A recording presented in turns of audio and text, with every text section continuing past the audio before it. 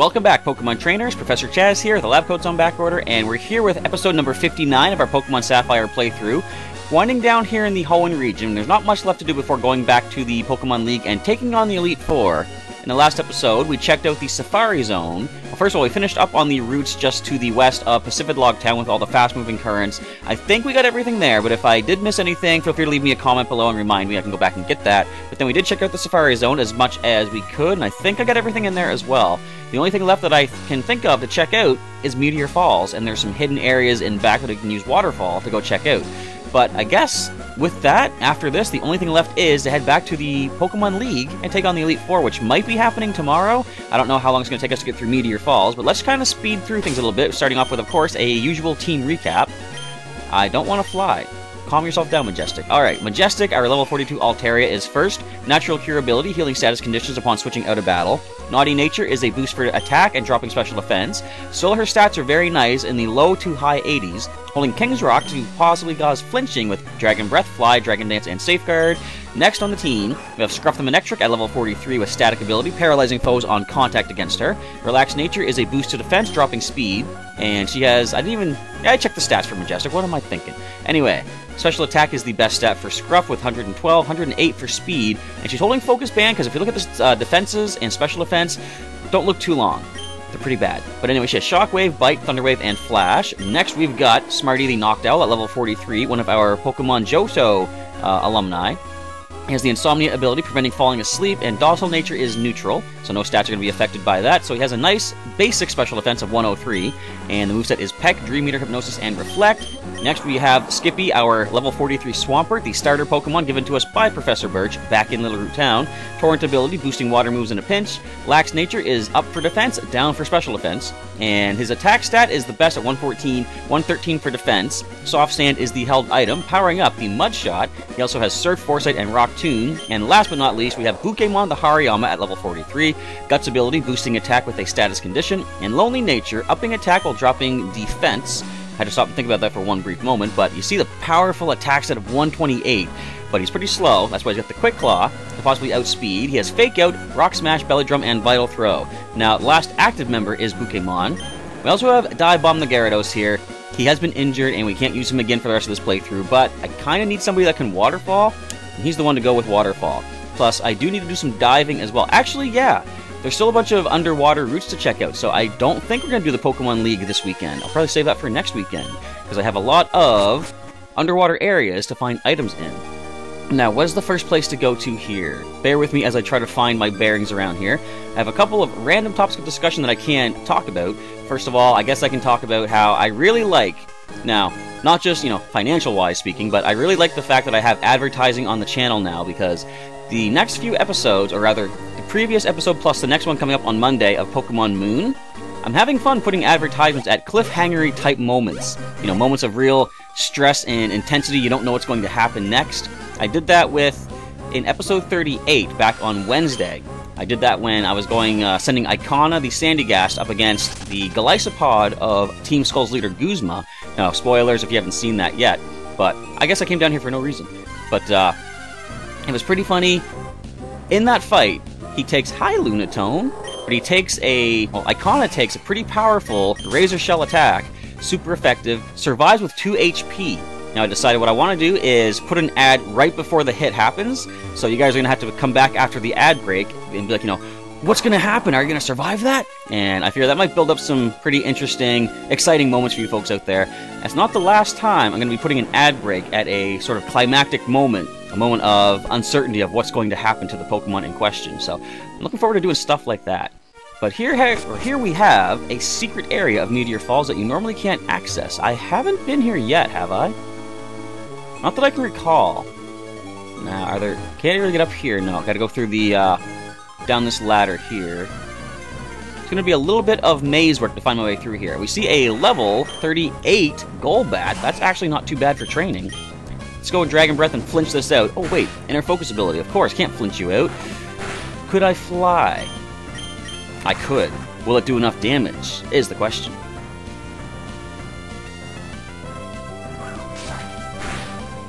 The answer is critical hit. I'll take that. little bit of experience added for Majestic. So if I'm at 5, or if I'm over 5 levels above the, no, if I am 5 levels above the wild Pokemon, I'll probably just let it go, just sort of speed through this a little bit. But if I'm not over 5, if I can actually gain some decent experience from that, then I'll get the knockout, because every little bit of training is going to help us preparing for the Elite Four. It might sort of minimize the grinding montage that we have to do. For example, we're already over 5 levels above this thing. So long, Lunatone. We'll let you go for this time. But if you have any higher level friends you want to send my way, tell them where to find me. So, the ads are kind of fun. I like trying to keep the dramatics happening in the playthrough for you folks. Test the memory. 22 is Solar Beam. 23 is a move I do not know off the top of my head. It's not Thunderbolt. It's Iron Tail. Don't know if I'm going to use it, but let's just see who could learn that. Majestic, do you even have a tail?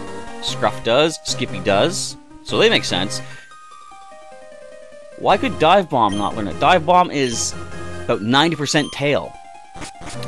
Although, no, you could probably say it's more body than tail, I guess. But anyway, you'd think a Gyarados could learn Iron Tail. They can learn Iron Head, though, which I really like. Alright, Wild Golbat. Oh, that's not worth the experience. So, once I'm done recording this episode, I was considering, do I want to record the second episode for Sunday right after this one? And I'm going to probably not do that. I'm going to wait and see if there's any comments for me to respond to. I can talk about them in the episode of the next one that I can record on Saturday evening. Alright, so this thing could have a rock slide. Actually, this thing could explode. Whoops, I wanted to hit B to back out. But we'll be fine. Cosmic Power. We're going to choose to walk away from this because I'm not looking to lose any Pokemon to any explosions anytime soon. Plus, your defenses have gone up. It's going to take way too long to bring you down. But after this episode, I'm deciding to go ahead and put some time into preparing the Mega Beedrill deck, or Mega Beedrill EX deck, that I'm going to bring to tomorrow's event, or technically today's event as you're watching this, at Heroes Beacon, my local Pokemon League. As I continue to talk about that, let's get into a battle. There we go. I figured they don't talk to you until you talk to them in the double battles. We've been married for 50 years. The bond we share as a couple could never be broken. Very good. Applause for these folks for sticking together for so long. Sometimes it's kind of a rarity in this world. I guess they come from a previous time when, it's like, people have said, what am I trying to say with this? Well, we're going to fake out it, unfortunately. I'm going to try fly on the Metacham, and I'm going to get my low defense Pokemon out of here, I think. These are level 40s. Skippy probably is the best. So let's do that. But yeah, they say sometimes the older generation comes from a generation where if something was broken, they would work to fix it as opposed to like throw it away and, you know, go for something new instead. So, trying the Rock Tomb, are ya? So I guess what I'm trying to say is, you gotta double protect. You know, forget about what I'm saying. I want to focus on this fight. You're really going to double protect yourself. Let's slow this Hariyama down, because it's apparently way too fast for my liking. And that is not quite another one-hit KO. And, okay. We don't even have Pokemon Refresh in this game, but we'll dodge that.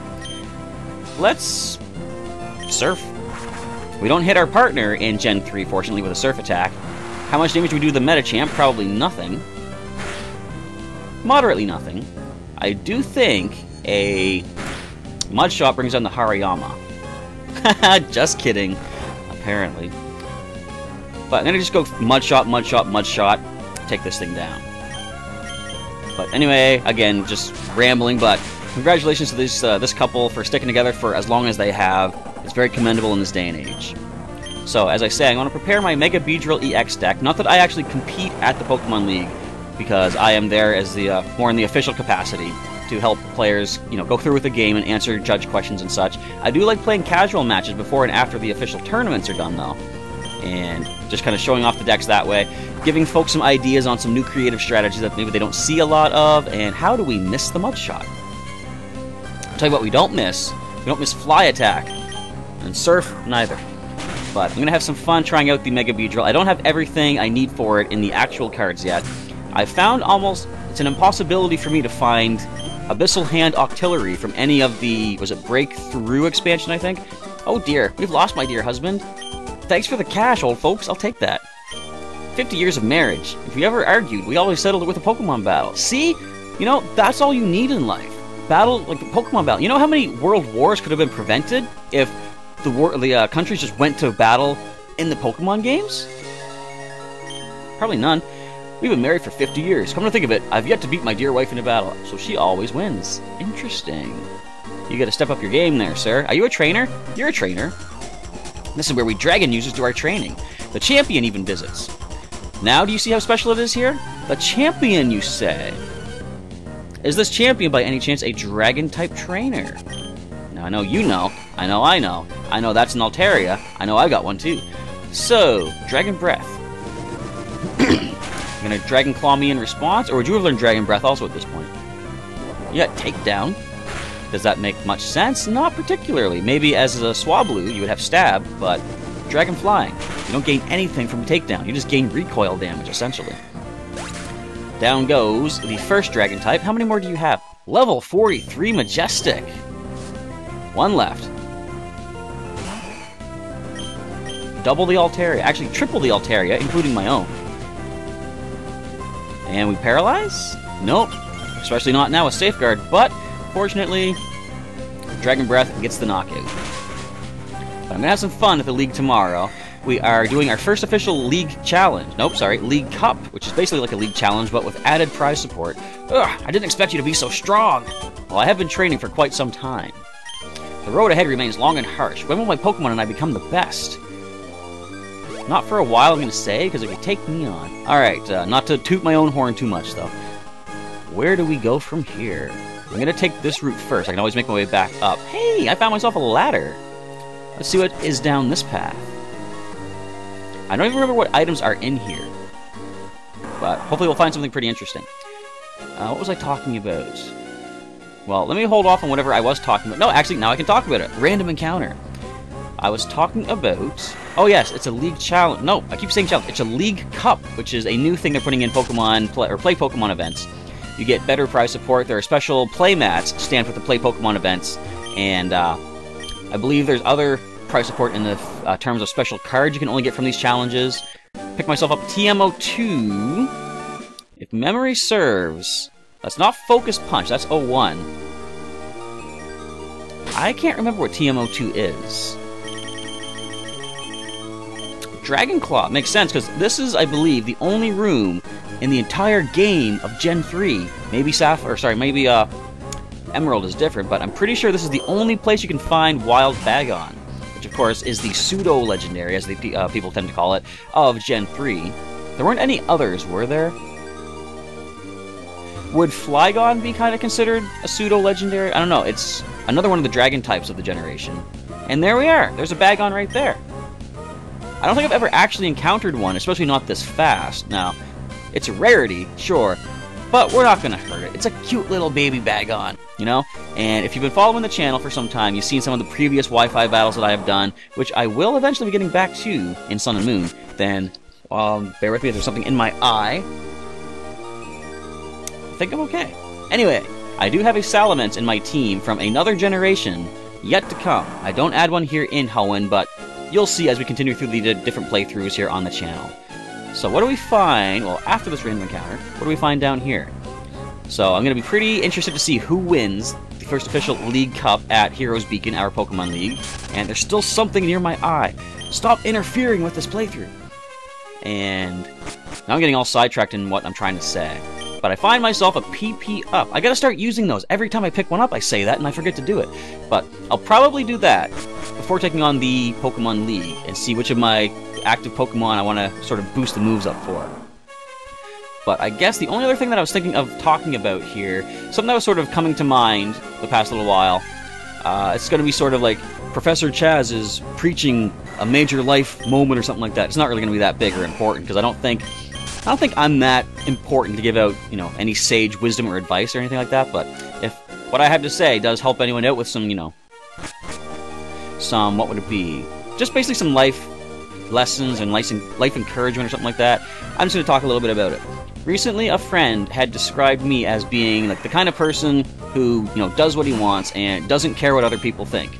Now, in a way, I can see how that might sort of make sense. Like, here I am, a grown man, I walk around town in my Charizard 2 playing Pokemon Go, and I really, like, you know, like it sounds like I don't care what people think, I wouldn't say that exactly. Like, kind of like anybody, you know, I want to sort of be respected and appreciated and stuff, so if people dislike me for some reason, or if they don't like what I do or say, it doesn't bother me really that much, but there is still that thought of, like, you know, well, it's too bad that people don't like me for it. So, it's not that I don't care what people think, it's that I don't let it control what I choose to do. Like, you know, I still do what I want to do, because I know if someone doesn't like it, that's one person.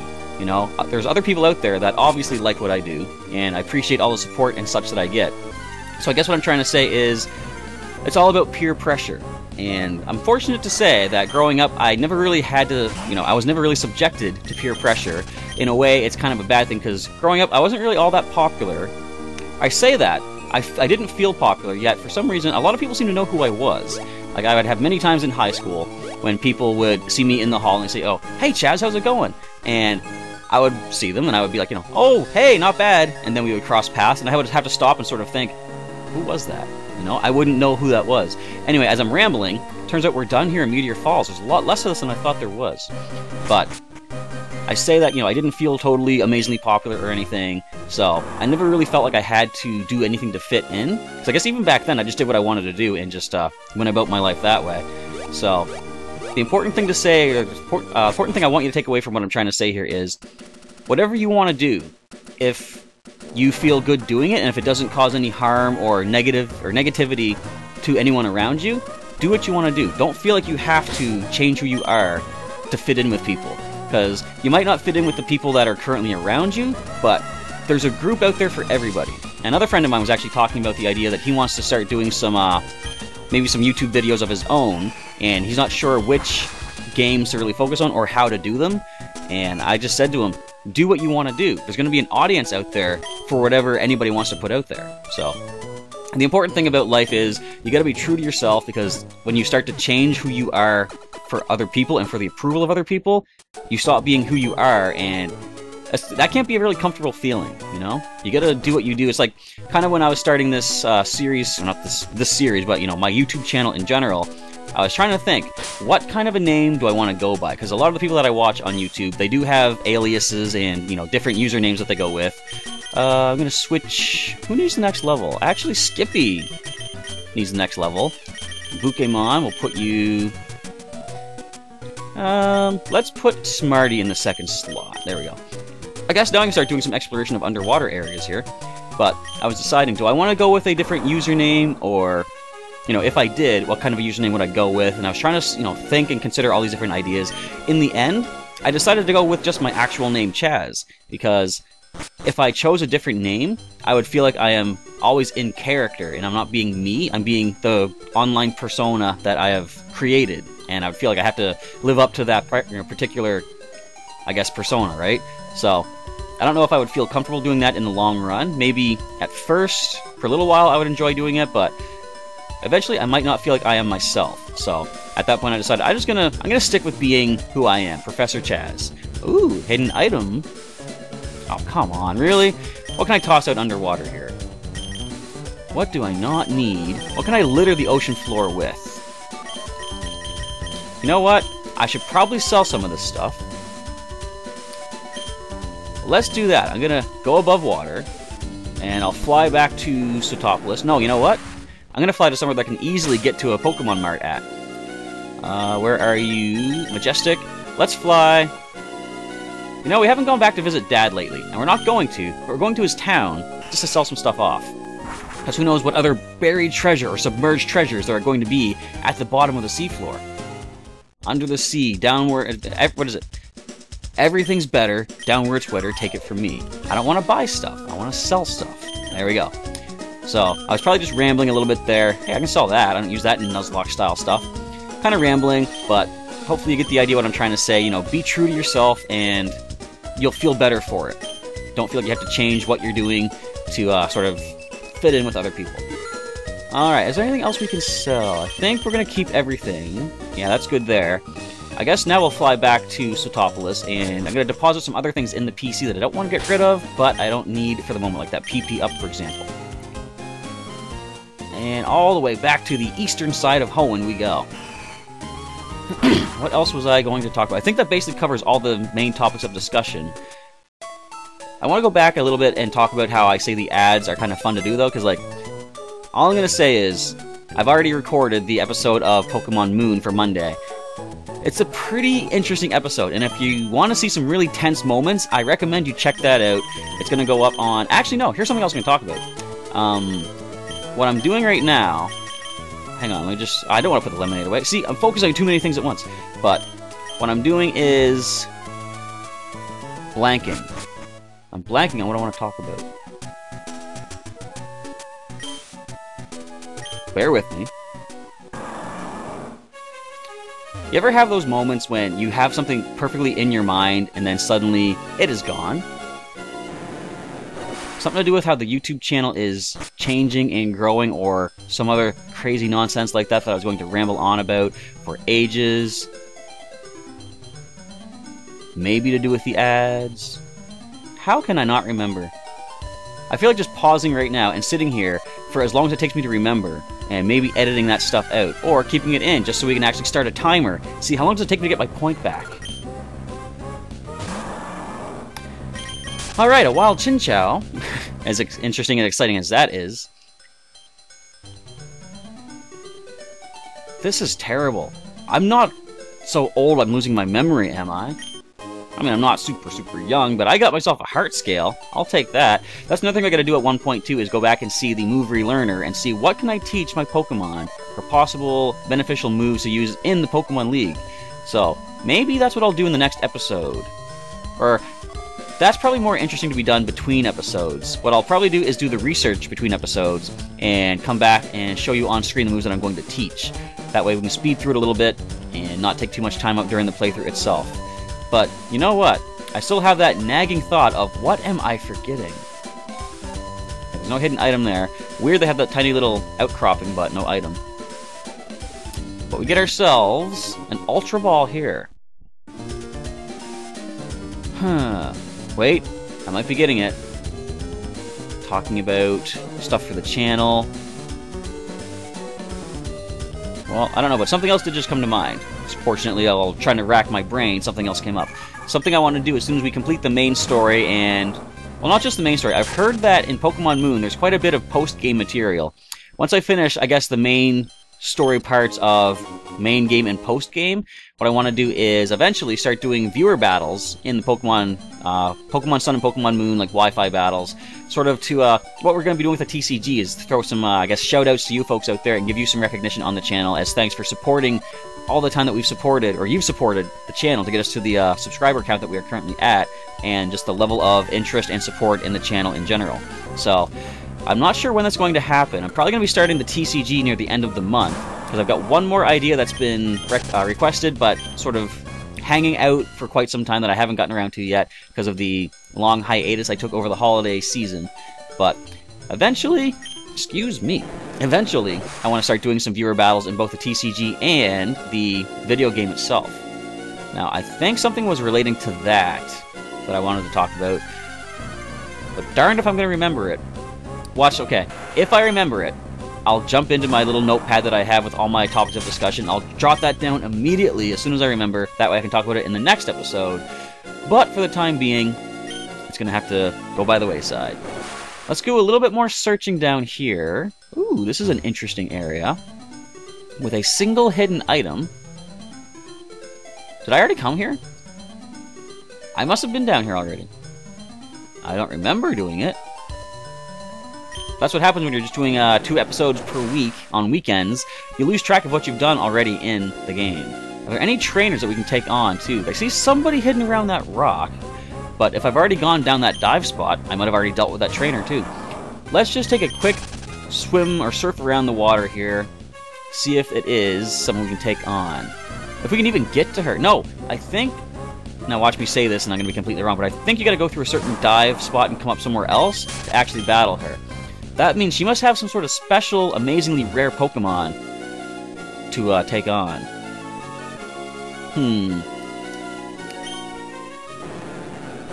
How would we access her? We can't get to her from here. Well, this takes us up higher, I believe. We couldn't go this high, could we? No, this was blocked off. Here we go. Alright. Let's see what this trainer has in store for us. That's the spot you attack me on, Wingull? Go away. You're slowing things down. I want to deal with this trainer. I didn't think we battled her yet. I'm a mermaid, and that's why I wanted to take her on. You know, that reference earlier to Under the Sea, sung by Sebastian in The Little Mermaid? I want to fight. You're not a mermaid. You lied to me. Level 32 Meryl. Not really much to worry about. Mudshot, one-shots the Meryl. We are 11 whopping levels above. So long, Meryl. If we can get through this trainer quickly enough, we have just enough time to go underwater and see what items are there. Eventually, I am going to have to get one of these Whalmer and evolve it up to Whalor, because as somebody had pointed out at some point previous episode, in order to capture a certain legendary in a future game, I gotta try to find the Reggie brothers in this game. The Reggie trio of Reggie Rock, Reggie Ice, and Reggie Steel. One little topic that I can mention, and if you guys leave comments down below, how do you pronounce Reggie Ice? You know, as people say, there's only one I.